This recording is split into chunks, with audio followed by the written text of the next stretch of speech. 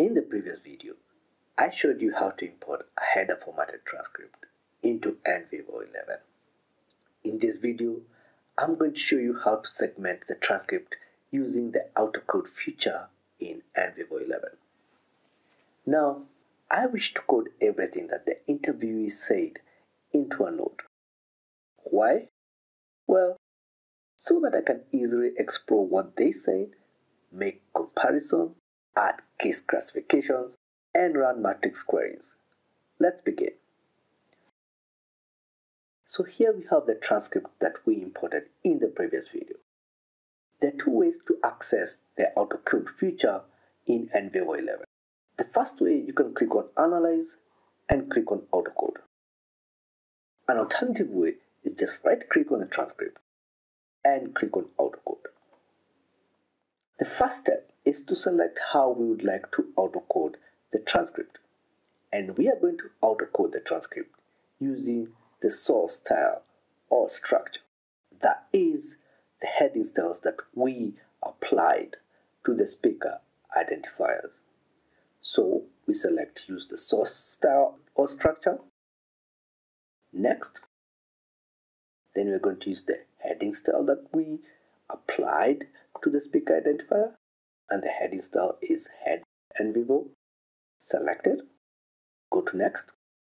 We are going to code the speaker identifiers into a new node, and so we create a new node. We're going to give the name of the node as the name of the company, Inkling, and that's it. Click on finish. Now, if we go into our nodes, we have created a new node, and inside it we have everything that Matt said. Okay, and Matt is the interviewee. 82.88% coverage, which is good. You always want your interviews to have at least 80% of the interview speaking. And then we have what the interviewer asked. Double click, and these are the questions. Okay. And the comments that they made during the interview. Let me quickly show you how powerful autocode feature is. I'm going to create a case node for Matt. And to do that, all I have to do is just click on Matt, right click, create as, create a node, cases. I want to create a case, and a case is a unit of observation. And we're going to name it Matt, node description, we're going to color it. Attribute values, I have created a classification for this. Okay, the interview classification. And I'll show you how to do that in a little while. So, male, Matt is male. And he is less than 30 years old. Okay, alright. So how did I create the classification?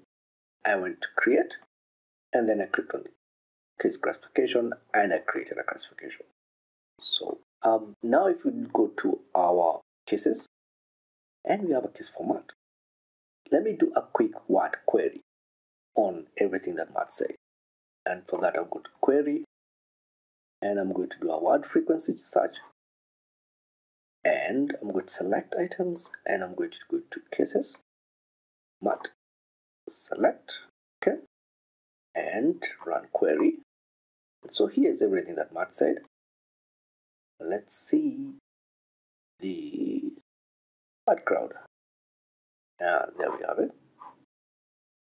And so here's the word crowd format. As you can see, people and company are pretty big. So I would very much like to see what is the intersection between the people and the company as a theme. So just running a quick word frequency query can tell you a lot about what is going on during the interview. Alright, so that's it for this tutorial. Please check out our website when you have time, and have a good day.